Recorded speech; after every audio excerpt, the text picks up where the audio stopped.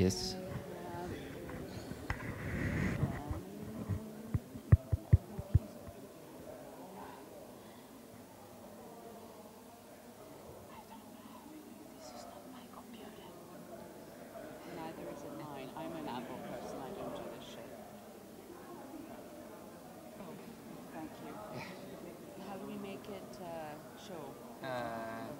Show.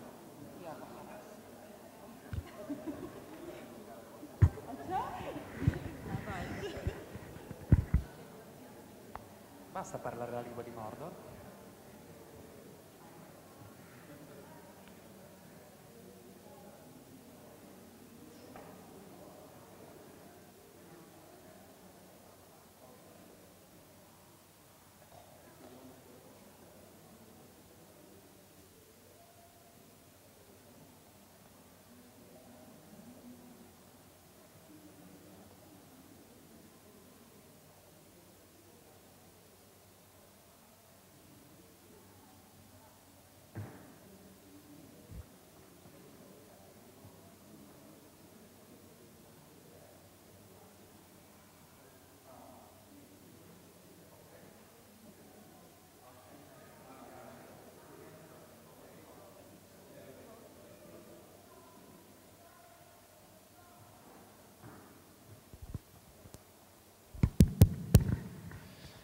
Buonasera a tutti, benvenuti, sono felice di vedere che siete in molti ed è con immenso piacere che questa sera ospitiamo la professoressa Salima Ikram in questo ciclo di conferenze che si tengono per l'ACME. Ritengo che la dottoressa Ikram non abbia bisogno di grandi presentazioni, è la massima esperta in materia per quanto concerne la mummificazione animale, ma non solo. Ha lavorato ovviamente in moltissime spedizioni archeologiche, attualmente è contitolare dell'Animal Mummy Project al Cairo e insegna anche alla American University in Cairo. Questa sua scelta di dedicarsi alle mummie animali è dettata anche dall'amore che nutre per gli animali in generale e vedremo nella conferenza che ci terrà proprio le sfaccettature che l'animale aveva nella società egizia, quindi non solo quella connessa alla religione, ma anche quella, diciamo, che voleva essere di accompagnamento, quello che chiamiamo il pet, quindi l'animale da compagnia, piuttosto che anche l'animale, diciamo, da lavoro. La dottoressa, non ho anche detto che la professoressa collabora con una importante rivista americana di egittologia che è la KMT, la KMT, da molti anni, per cui diciamo che non potevamo avere veramente una migliore relatrice questa sera su questo argomento. Vi ripeto, è la massima esponente in materia, quindi siamo felicissimi ed estremamente onorati di accoglierla al Museo Egizio di Torino. Avrei adesso piacere che la presentasse in modo più degno e più consono anche il direttore del Museo Egizio di Torino, il dottor Cristian Greco, che ci onora della sua presenza. Prego.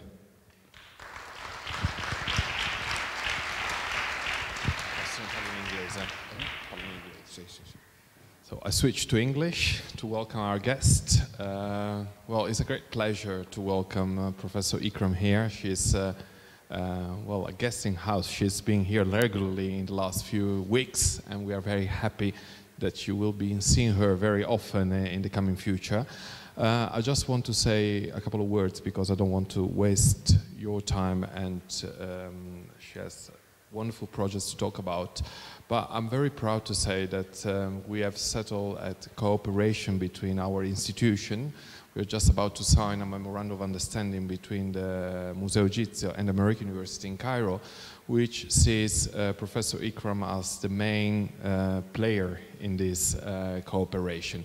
She's actively taking part in the study of our animal mummies. She will be in charge of writing the catalog on our animal mummies, and we're very honored that the most important expert in the world is studying our own mummies. And she's also pretty much involved in the human mummies, and both in the analysis and micro-invasive analysis, and she's also involved in this canopic analysis doing with Professor Rulli.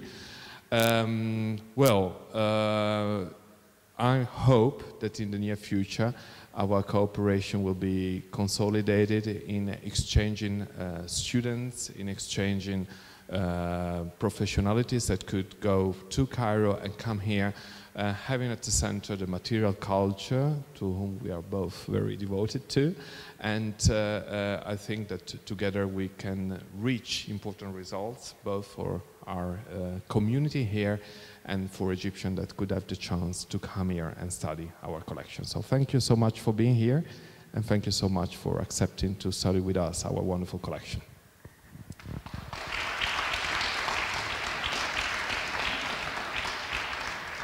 Thank you very much, both of you, for your very kind introductions. It is a great honor and a pleasure to be here. And I thank the Friends of the Egyptian Museum for their collaboration and generosity. Can we have the lights? Thank you.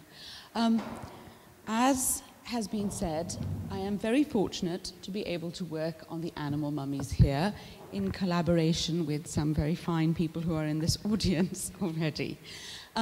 Today, I'm going to talk about animal mummies in general, but with a focus on the Turin collection, with some of the images from things that you will be able to see currently on display, and maybe, inshallah, in the near future.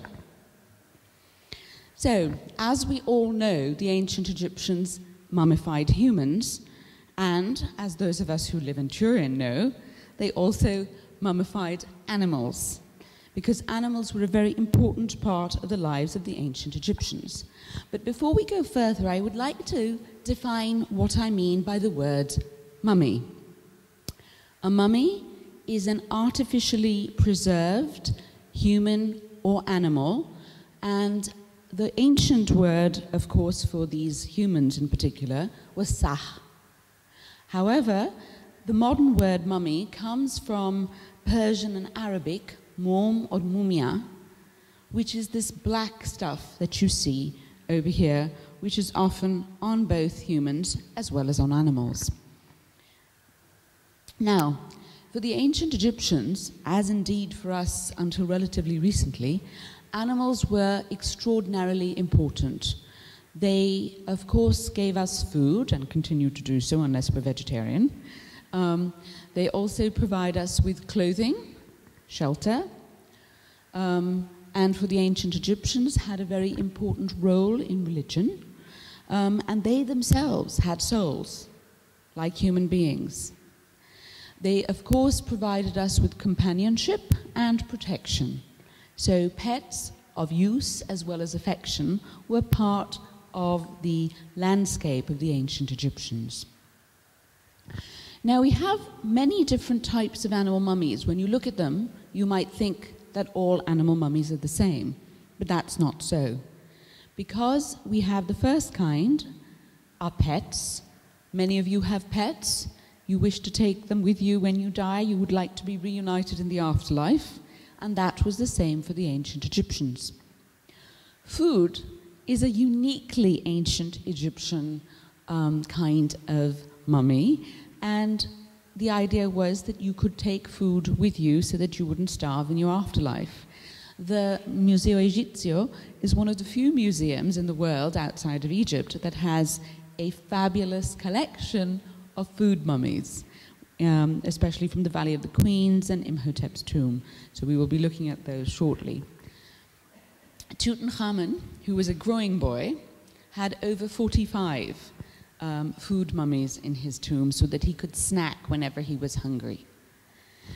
The most common for the Romans form of animal mummies were the sacred animal. The idea was, bless you, for them that the spirit of the gods could enter into a totemic animal. During the lifetime of the animal, the god would be praised, he would be revered, he would have oracular powers. When this animal died, the spirit of the god would enter the body of another animal just like the Dalai Lama's spirit moves from body to body to body. When the animal died, it would be mummified and buried with great pomp. The most common form of animal mummy that we have are the ex votos. When you go to a church, you light a candle, right? The spirit, your prayer, is taken up to God by the smoke. The Egyptians did not like short-term things. They liked long-term solutions. So they would in fact dedicate an animal mummy to take the prayer to a particular god, because they felt that if it is a sacrifice of a living being, it is a much bigger sacrifice. And also, the living being in the afterlife will be able to go to the god of its choice and say, hey, here, Guido has sent me. Please pay attention. So we have this whole idea. And of course, there are some animal mummies that don't fit into any of the categories we have made up. And so those fall under the idea of other, and we are always open for discussion for these things. Now, why do we study animal mummies? Because certainly in some of the earliest periods of Egyptological history, people paid no attention. They would buy them as curiosities. They would send them home and say, ugh, strange, or maybe beautiful. But for a long time, people had no interest in animal mummies. In fact, during the 19th century, many thousands of cat mummies were taken and used as ballast for ships. They were brought to Liverpool or other docks like Marseille. They were brought there, and then people said, what do we do with them? So either they would throw them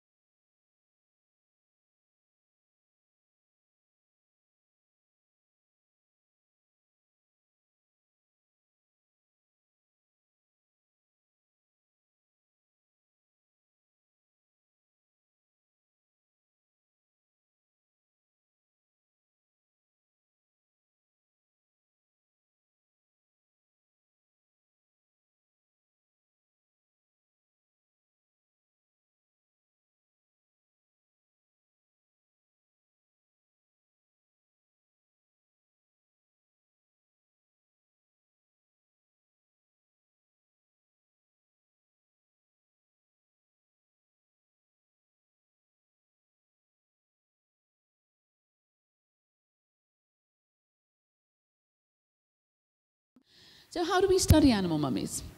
Very much in the same way that we look at humans. You look at the mummies themselves, visually, which is the least destructive thing you can do. Then we also do radiographs and CT scans whenever possible. one can test embalming materials and to find out how mummies are made and how you can identify places archaeologically where they are made. We use experimental work. So here are some examples of mummies being examined. The one on the right shows the Cairo Museum Mummy Project, where we were looking at mummies, and the one on the left over here shows you mummies being examined in the field at the site of Abu Rawash.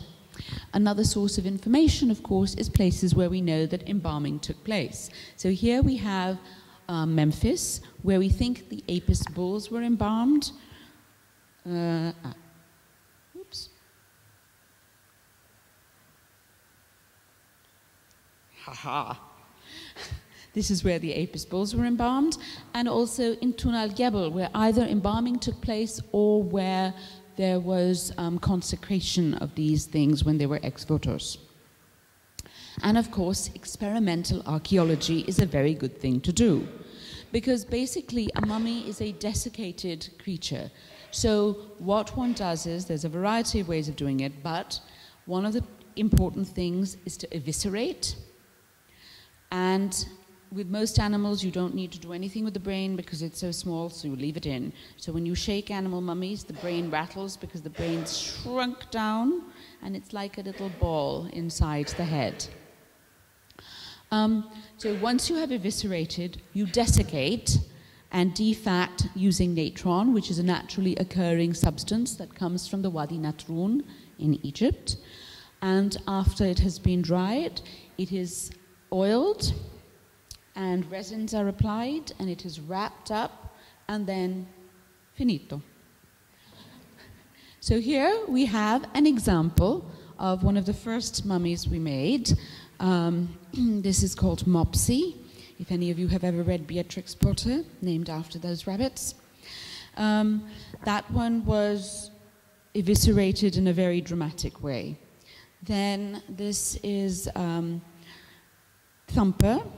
Peter, and he was eviscerated from the side, and we put little bags of natron in, and then you can see we are pouring resin and mixed with oil on him to make him all beautified. These were then wrapped, and please do not be upset if you are vegetarian. I know that people eat rabbits a lot in this part of Italy, alhamdulillah, but these are all from the butcher, so they would have been dying anyway, but now, like any ancient Egyptian mummy, they live forever. So we wrap them with the texts from the Book of the Dead or other funerary books. This was a sheep we did. And you can see they are very nice and happy. The first one, I was not sure how much oil to use on it after it had been dyed, because I thought, oh, you put too much oil, you are rehydrating. So what are we going to do? So it dried in a funny way, so it looks like it's dancing. But it's a happy rabbit. The other one I was more confident with, and you see that a lot of the animal mummies we have, in fact, have had a lot of oil on them, which is why some of the flesh and the fur has started to disintegrate. And that one has had much more oil on it, and probably when we look at it 10 years from now, we will find that it is not as beautiful as the dancing bunny. You can come and visit these if you ever wish to. They are in my office. You can see that frequently people come. They bring offerings of carrots, chocolates, and gin. Now, it has also been thought that some animal mummies, particularly birds, are made by taking a bird after it is dead and dipping it, without drying it, straight into a mixture of oil and resin, and then wrapping it up. And we have this because we have examples of what look, clearly these are ibises that have been dipped. But unfortunately, or maybe fortunately, I have not been able to do this experiment yet. Now here, I'm also, throughout this talk, I'm going to be showing you mummies from all over, but my focus is going to be this museum's mummies. And as Dr. Greco has already said, it is the thing that we are focusing on because there's a cooperation going, and here he is himself. But here we go. So I want to thank the various people here who have been helping. and also, of course, Mathilde and Cynthia, who are working on the textiles. But you can see that it has been, so far we have been recording several of the animal mummies. We haven't recorded all of them, but visually I think we have. We just need to now start with the radiographic documentation. You can see that we have been not only in the exhibition space, but also in the storerooms. And now I will proceed with giving you examples of each type of mummy and showing you some special things about it, as well as things that we can learn from these remarkable artifacts from ancient Egypt. Now, we all know that cats were pets, and in fact, it is because of animal mummies we now know that cats were most probably domesticated in Egypt. There was a debate as to whether they were domesticated in Cyprus first or Egypt, but work using animal mummy DNA samples together with live cat samples from all over the world, we have been able to establish the fact that it is quite probable that Egyptian cats antedate the Cyprus cats. So already we have learnt something that only animal mummies can tell us. Of course, you see them in paintings, but we also have this marvelous sarcophagus, which is in the Cairo Museum, retrieved from Memphis, which shows you an animal mummy, that is a cat, in its cat form, but also, like you see in tombs, as a mummiform cat, receiving its offerings. The Egyptians were enormously fond of their pets, and we even have examples of dogs that had been mummified because they died, probably their owner died. The dog was very sad, the dog died, and so the dog was mummified. Here he is. This is Happy Men. He's in the University of Pennsylvania now, but he comes from Abydos, and the dog was at his feet in the coffin. It is just the same way that when you see the medieval knights having their dogs at their feet for eternity. So you can see thousands of years have passed, but human beings remain the same. This is a very nice one here. Here we have, it's a picture on a coffin. Unfortunately, the contents weren't there, but because of the picture, I suspect that here again we had the dog buried with its owner. And here the dog's name is here, and the owner's name is here. And I don't know if you have these in Italy. They're back scratches. No. Yes? Anyway, they were invented in ancient Egypt. This is a very curious story. Now, this lady, Mat Kare, lived in the 21st dynasty, about 1000 BC, 900 BC roughly. She was found in the royal burial cache that was in Deir al-Bahri. And when they found her, they found that there was a small bundle with her. The people who found her said, "It's a baby. This is shocking." She was a priestess. She was a high priestess. She should have been a virgin. Maybe they had her killed with her baby. Or maybe she died in childbirth. But anyway, this is shocking. I have to tell you, they were all men. Anyway, in the 1960s, there was a project to X-ray the royal mummies. She was amongst them. The last day, in July, they said, "We've finished with everything. We've got one film left. Should we just leave it, or should we do something?" Nasri Iskander said, "Wait, there's the baby." So they said, "Okay, let's do the baby." This is not a baby, it's a green monkey. So all these years, almost 100 years, this poor woman had a very bad reputation because some people had not very nice minds. So now we know, though, that Mat Kare loved her monkey so much that it was buried with her, and she took her pet with her forever. We also have these monkey and dog belonging perhaps to Amenhotep II or Horemheb. And in Saqqara, at the tomb of Tia and Tia, they were in fact amazingly blessed because they had dog pets, cat pets, and about 9 different monkeys, and one of them had this beautiful coffin in the shape of a monkey. The same way as you have an anthropoid coffin, you have a monkyoid coffin here. There are other monkeys that have been retrieved from the Valley of the Kings, and what is notable is that almost all of these have their canines. The baboons have their canines missing. Now these canines seem to have been taken out probably for the most part after death, but some of them have them taken out earlier because they've grown over. But baboons are very large and fierce creatures, and if they bite you, it's very painful, even if they mean to be loving.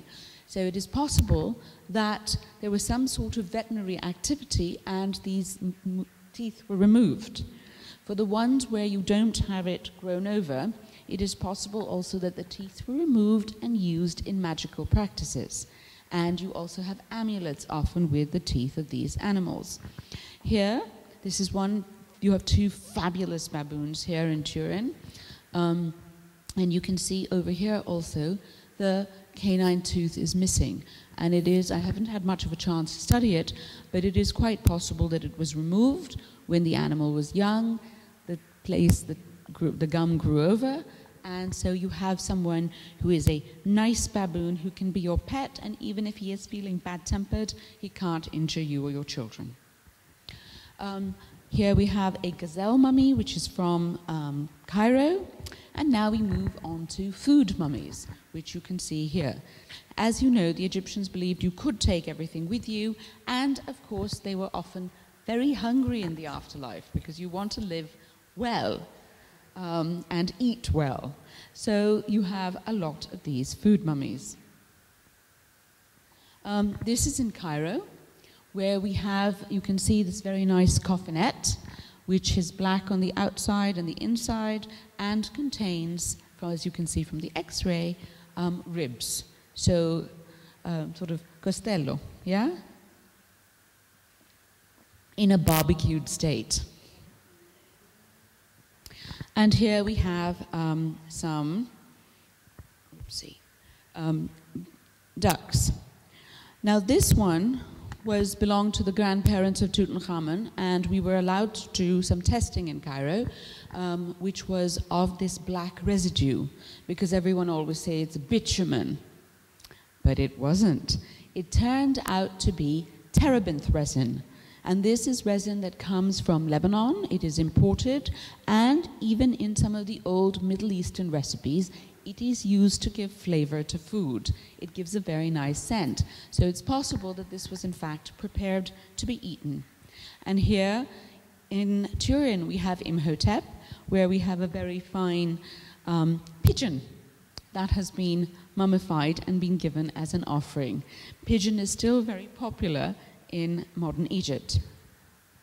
Now the next type of animal mummy I will talk about are these amazing sacred animals. These kind of necropolis existed from Dynasty I. We know that there was a sacred Apis bull, but they really became popular about 600 BC. And you start seeing huge animal cemeteries established all the way from, in fact, Alexandria, which does not appear in this map, to Aswan.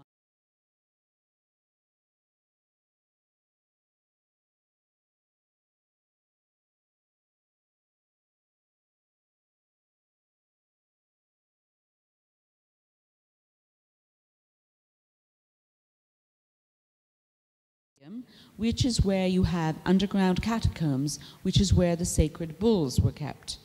These bulls were sacred to the god Ptah and were oracular and extremely powerful and related to the strength of the king. We have thousands of stelae dedicated to the Apis, and unfortunately, although now we don't have any Apis bulls, we have two bulls that might have come from nearby catacombs, an extension of the Apis catacomb, in the Smithsonian Museum in Washington, D.C. And in fact, there's probably the only two currently extant large-scale bull mummies in the form of bulls, which you can see here. And we are currently carrying out carbon-14 dating on the collection of these bulls as well as a few other objects, which will be very interesting to compare with what we have here in Turin, because some of the objects are very similar, and so we will be able to have checks and balances and really start to establish a proper chronology of when each kind of mummy came into being, when it was popular, and what the socio-economic and political background in Egypt might have been at any particular time to make all of this happen and make these kinds of cults popular in their way. This bull was quite complicated to X-ray, but you can see we managed to do it, and it is not one bull. It is a mixture of several bulls that have been put together.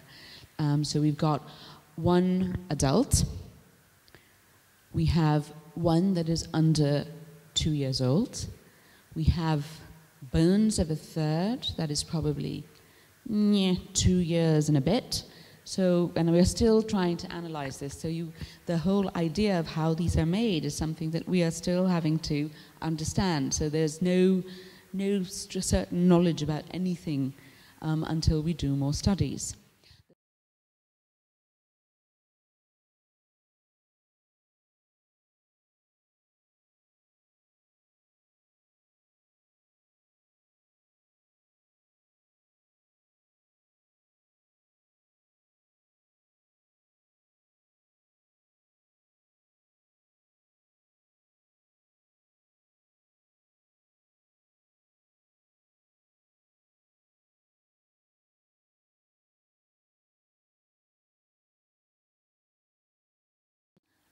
Burial places for bulls, aside from the Serapeum in Saqqara, is the Bucaeum in Armant. And this gives you an example of what these things would be like. Central passageways with slots which contain massive sarcophagi, which contain bulls, or even their mothers. So this is a reconstruction based on the debris that was found of what they would have looked like when they had been buried in these slots. They're very impressive. Now, when they were finding this, when the excavators were finding it, they found that many of them wore bead nets, but also they found a number of these objects that looked like oil cans. No one knew what they were, and the excavators took them back to England and had a display. And one of them had a friend who was a veterinary surgeon who was very interested in all these cows. So he came to visit the exhibition and he said, I know what they are. They're nothing to do with oil. They're enemas. You use them for large animals when they have problems in their bowels. And this means probably that these were used, as Herodotus has said, to give a special kind of mummification made with oil of turpentine that is introduced into the body, that melts all the internal organs instead of removing them physically, and then you can drain them out. Most scholars have poo-pooed Herodotus's ideas, but we have found that there probably are examples. We have Middle Kingdom examples. I have seen a Greco-Roman or Greek, I think a Ptolemaic example, and so we decided to experiment with another rabbit.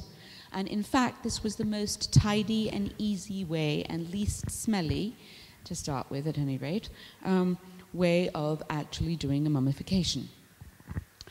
So another big thing that we have are crocodiles. Now, we have massive crocodiles here in Cairo, and we have some very large crocodiles here in Turin as well. When I was cleaning one of our crocodiles, which is more than 5 meters 40, I found inside its mouth baby crocodiles. And that is because the Egyptians looked at nature, and even in nature, the mother crocodiles often protect the babies by keeping them in their mouths and taking them into the water by their mouth, letting them swim, and then when they want to go back to land, put them back in their mouth. For the Egyptians, it's also a sort of a symbol of resurrection and birth by creating through the mouth, through saliva. And so this was a very potent image for them. And so we wound up with crocodiles mummified in the mouth. Here we have one of our Turin crocodiles, which are enormous, and I do hope they all go on display because they're fabulous.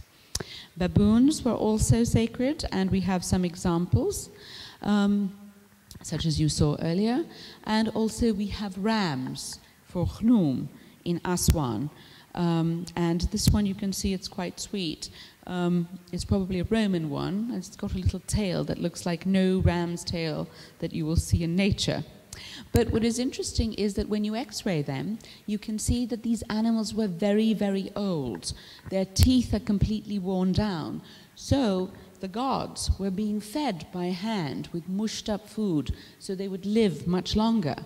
And in fact, we are using the length of the lifetime possible for these rams to calculate the reigns of kings.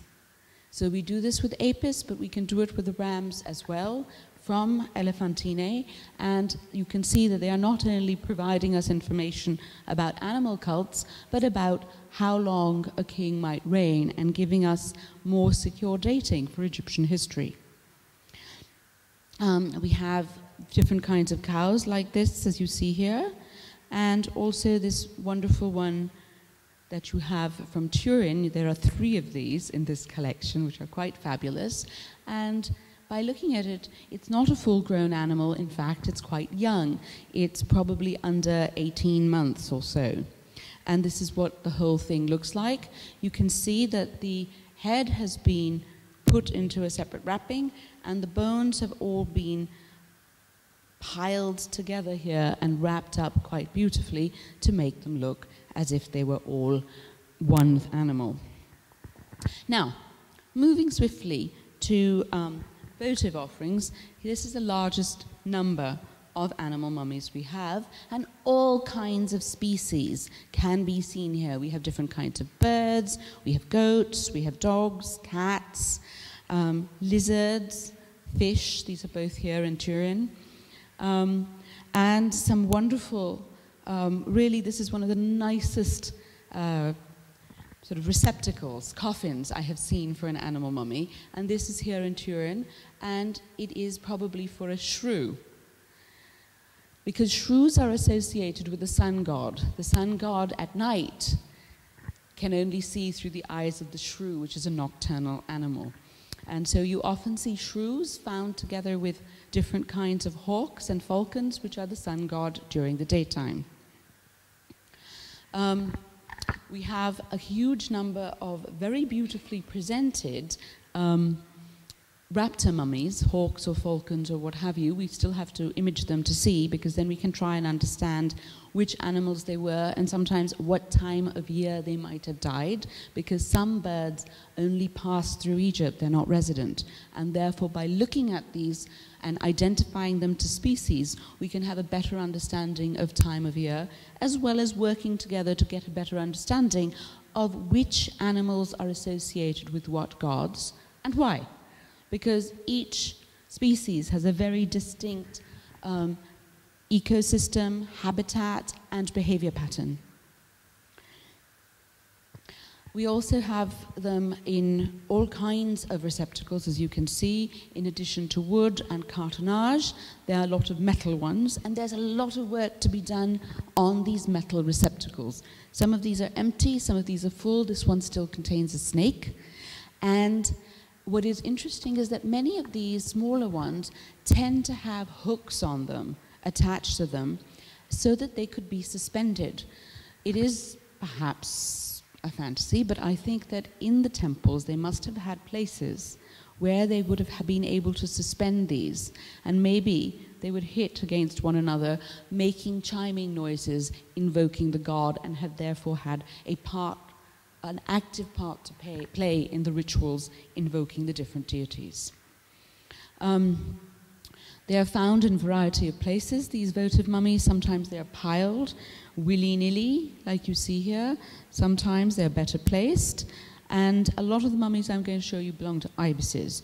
This is at Saqqara, where you have ibis and falcon galleries, which you can see are filled with these pots that have allegedly one bird in each pot. These were given and kept in the temple as offerings. Once a year or twice a year, there was a big festival. People came from all over Egypt, and they came, and in that procession, these offerings would then be put into these catacombs and piled high in there quite neatly, as you see. And we have several examples of these here in Turin. And some of these have never been opened, so it would be very nice if we can see exactly what's inside them. This is the site of Tunal Gebel, which is another place where we have many more ibis mummies, and this just gives you a sense of the scale of these kinds of subterranean chambers. You go down them, and this is not mud. Even today when you go down, these are actually layers of sacred oils that have been poured as offerings. And when you sit down at the stairs, you can see each layer like a leaf. And so you can see the many times people have come and given libations to the gods. It's amazing to still be able, after 2,500 years, to actually be in contact with that last act of prayer that was carried out. This place is filled again with these pots, which contained primarily ibises, but also baboons. And many of the ones we have in Turin come from here, as well as from other sites throughout Egypt. Now, this might look like a rather boring package, but inside you have this beautiful ibis with its wonderful beak stretched out, and you can see that in fact it had been twisted and put down like this. And some of the ones we have, the head is underneath the wing as if it were asleep. So it's very beautifully thought out and organized. In another ibis I've looked at, not in Turin, we had food being placed inside the beak of the ibis so it wouldn't be hungry in the afterlife. And I'm hoping that if we x-ray them here, we will find others like that. You can see these ones are also from Turin. These are from Asyut, and although they're from the same necropolis, they seem to be very differently bandaged, which I would be interested to find out if we can work out in terms of chronology, because they all come from the same place. Or maybe this talks to us about atelier. Different ateliers are giving you, fabricating these mummies. In some places we have eggs that are being given as offerings, sometimes wrapped up, or sometimes in baskets.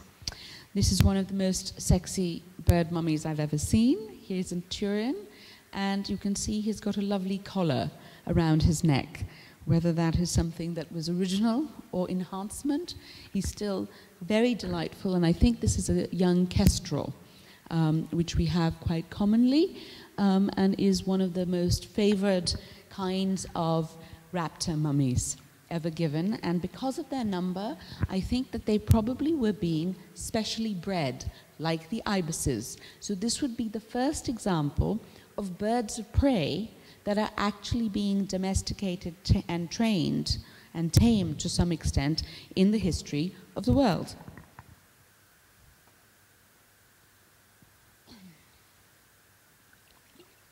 At the site of Abydos, we have many, many kinds of animal mummies, in primarily ibises and dogs. At the site of the Teti Sherit pyramid, it's been reused in the Roman or late Ptolemaic time. We have these dog mummies. There are only a few thousand, but you can see that they range from newborns to mature animals. Some of them suffered some injuries. In some cases, no one did anything, but in others, you can see that their legs have been splintered together, and so there was a vet who was looking after them, so they were probably being bred and looked after. Here, again at Abydos, in the Shunat al-Zabib, you can see all these pots emerging. Most of these contained ibises, but some of them contained large, furry creatures, which are dogs, with very, very long hair, and these I would love to do some DNA testing on to see what kind of dogs we're getting, if we can see how they have evolved within different groups and compare them to modern Egyptian dogs, because the fur on this one is quite extraordinary.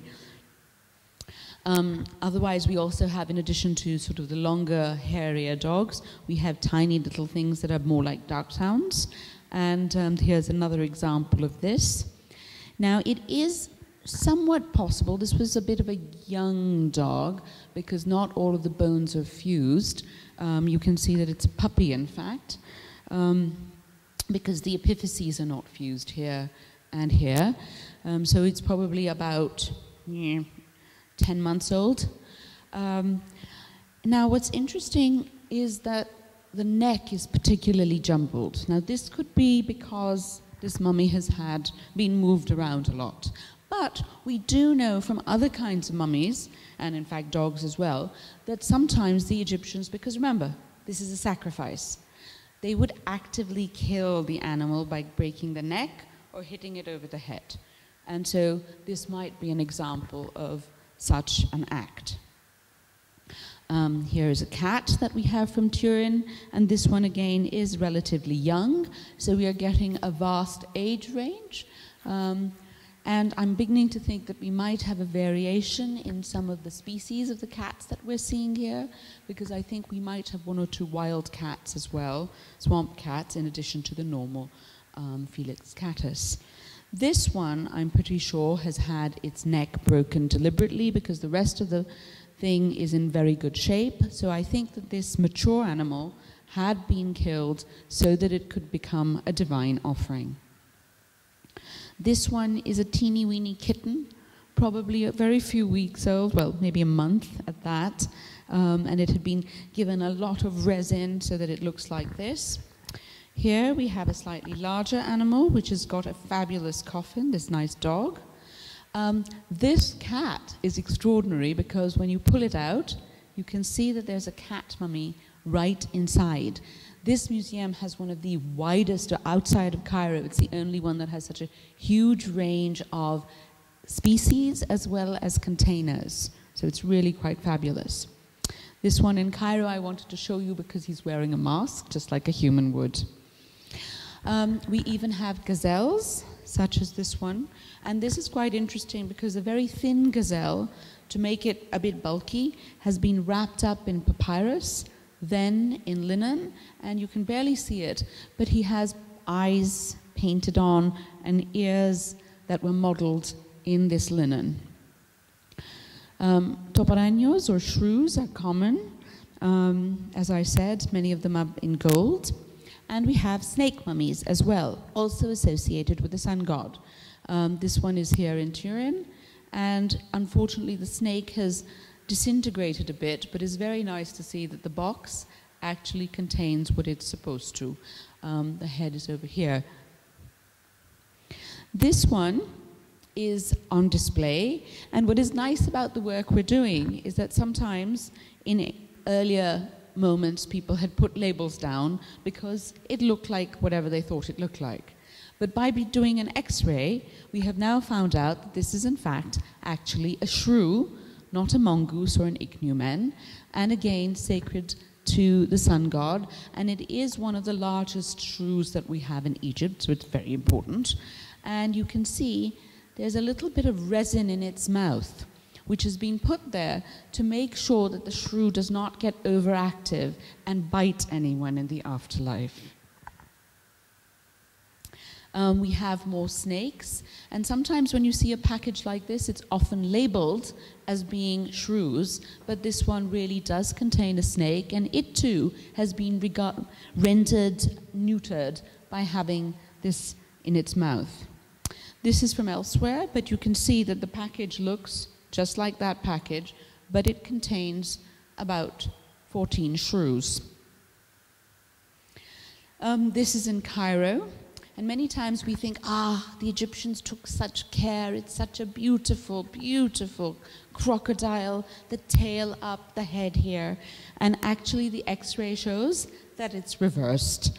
The head is here, the tail is there, and there's an extra head. So 2 for the price of 1. Other things, beautifully marked with a lovely ibis and applique, contain only feathers and mud. And sometimes we have these false mummies, and I think they're not necessarily false. I mean, they are false, but the ancient Egyptians made them because sometimes things fall off, feather, fur, fins. Now, when you are being mummified, you are going from being secular to sacred. You become something that is holy. While this transformation is taking place, anything that falls off has to be secured and kept in a holy way. And so maybe they were taking all of these fallouts and turning them into mummies, or else maybe a part symbolized a whole. Or maybe the temples were cheating people, because it's not the first time that religious people have done that. This one, where you see, actually contains some eggs. So it looks like an ibis bundle, but it contained ibis eggs. This one is here in Turin. It was marked as a baboon mummy. Actually, I think it was marked as a dog mummy. It looks like a baboon, but it contains a human being's femur in it. So, in fact, it is almost, I want to x-ray it desperately, because I think it's made up of bits and pieces. I think it is probably ancient, but it is a false mummy. And this one is in Cairo. You see it's got a very nice head. And the reason it has such a nice head is because it really has no head at all. That might be, in fact, put somewhere else in some other mummy, so a part can signify the whole. No matter, though, there is still, as you can see, there is a huge amount that we can learn from animal mummies. And being able to test them, to do carbon-14 dating, to look at their DNA, to look at isotopes to see where they might have been bred or where they would have come from, like the baboons, are all really important ways of learning more about ancient Egyptian culture and civilization. Thank you very much.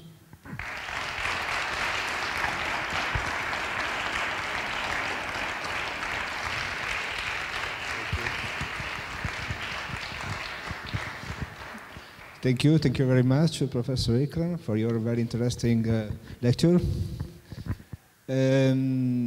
Qualcuno vuole avere delle domande da fare alla professoressa Ikram? Tutto chiaro?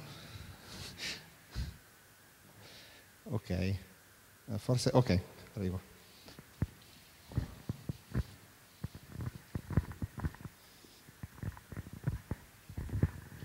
Okay, so first of all, thank you for this wonderful overview and journey into this very, very complex field. I actually, if I may, I have two questions. One is about the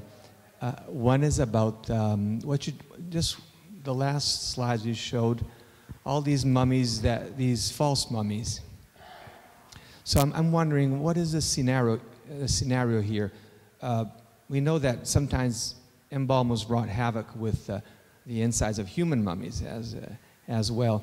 Do you think it's the embalmers, and the secrecy of their workshop, of their taboo doings?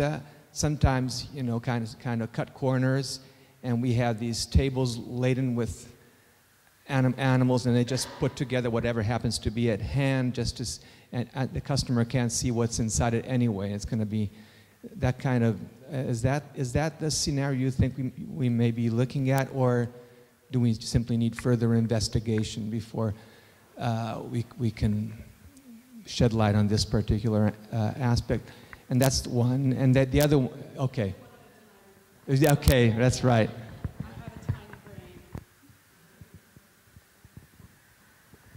Can you hear this? Oh, goody. So, these false mummies, which I've started now to call amalgam mummies, and at this conference in Lyon, I'm going to propose this as a change, because when you call them fakes, people think of them as modern fakes. They're really difficult, and I think that maybe expecting all of them to come under one rubric is a mistake. Because, for example, at Abu Rawash, we found huge numbers of them, well, out of the ones we actually examined, that were really bouquets of feathers. that had been nicely tied up and wrapped. Now, having done mummification myself, I have found that feathers and bits of fur fall off. And perhaps, so one thing is that it is sacred, so you wrap it up. And if you want to, A, because you have to, and B, you don't make a loss by so you wrap it up even more nicely and you do sell it. And then we hope that if you say it is what it is, it becomes what it's supposed to be. And those are two options. And then, of course, there's a third one, which is the embalmers were lying. And they were lying because they were lazy, or they were lying because they ran out of stuff to mummify. Sometimes does happen.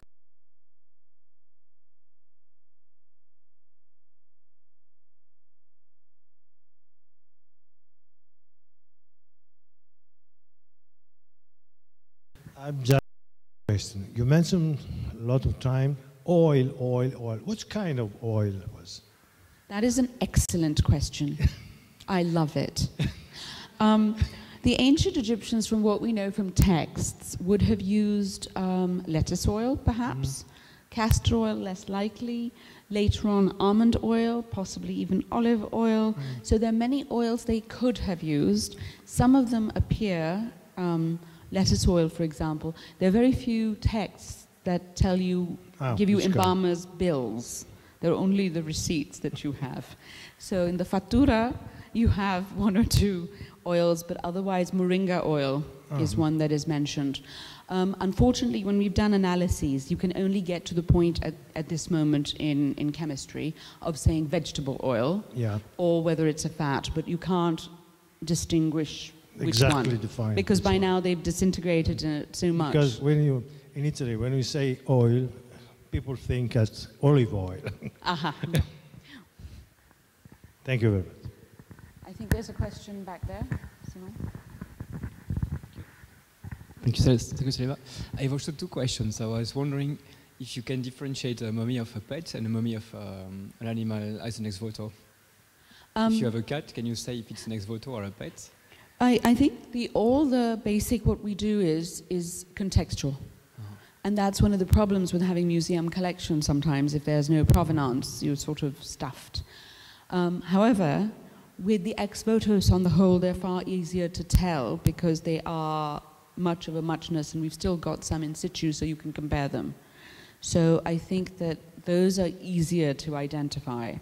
I think that pets out of context are much harder to identify. You have to find them in the tomb with the deceased or in the courtyard or something, and they have to be sort of one or two, not hundreds of them. So I think it is really contextual, and it is very, very difficult as a result. And sometimes, how do you tell a sacred animal in a catacomb from an ex-votos?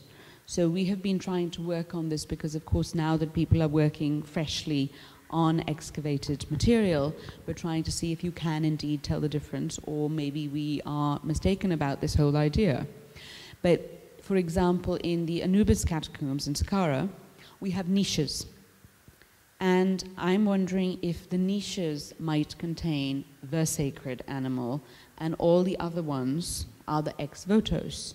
And just now, I was working last 2 weeks ago in Abydos, and there was something that I looked at. It was a wooden coffin which contained a ibis mummy which was wrapped in a red shroud, and it was the first red shroud I have ever seen on an animal mummy, though we know them from humans. Now this turned out, because I was very excited, I said, first of all, it's red, then it's in a box, and then I looked at where it was excavated, and there was a niche cut into the Shunat al-Zabib, which suggested to me that perhaps this was a sacred one, or maybe it was just someone paid a lot of money for it, I don't know.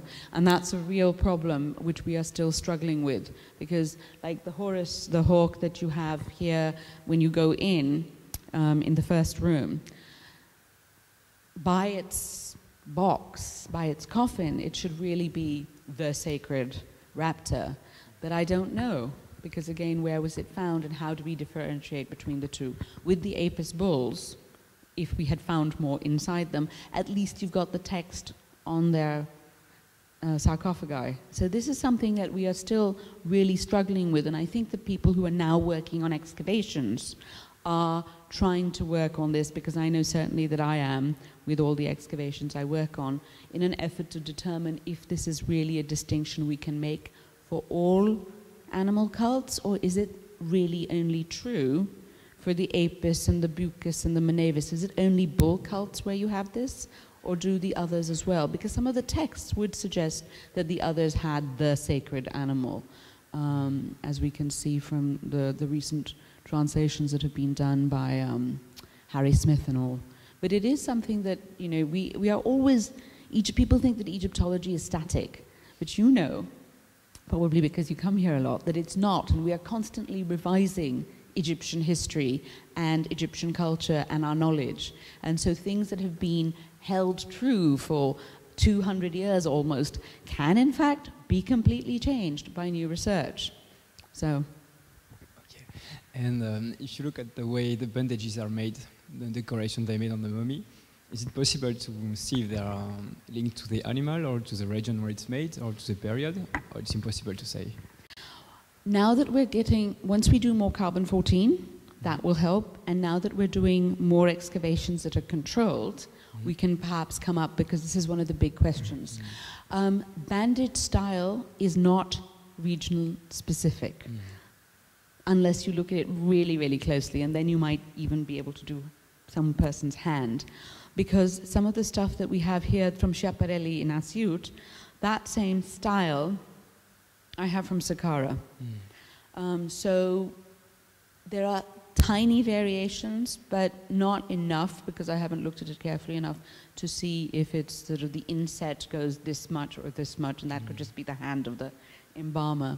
I think maybe we could get it as being diachronic change, if not regional. Certain styles are chic at certain time periods, but maybe it starts off being chic in the capital, and then it filters, so you don't know about the time lag.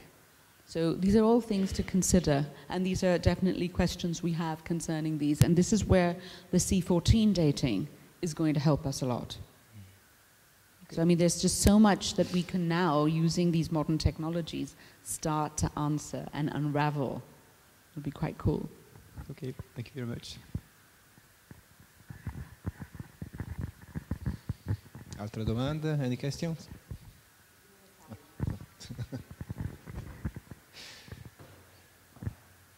Allora, va bene, se non ci sono altre domande, intanto sono felice di aver constatato quanto interesse abbia suscitato in tutti questa bellissima conferenza, proprio perché spesso le mummie animali lasciano un po', diciamo, sono un po' viste in secondo piano rispetto a quelle umane per motivi, diciamo, che sono del tutto comprensibili. In realtà sono anch'esse estremamente interessanti, perché ci danno un'ulteriore visione dello spaccato della società egizia, quindi non solo nel suo aspetto funerario e religioso, ma anche nell'aspetto della vita di tutti i giorni. Per questo ringrazio ancora di tutto cuore la professoressa Ikram per averci dato questa importante veduta su questo aspetto della vita degli antichi egizi, e la invito anche a tornare a farci visita al più presto. We wait you as soon as possible. Okay?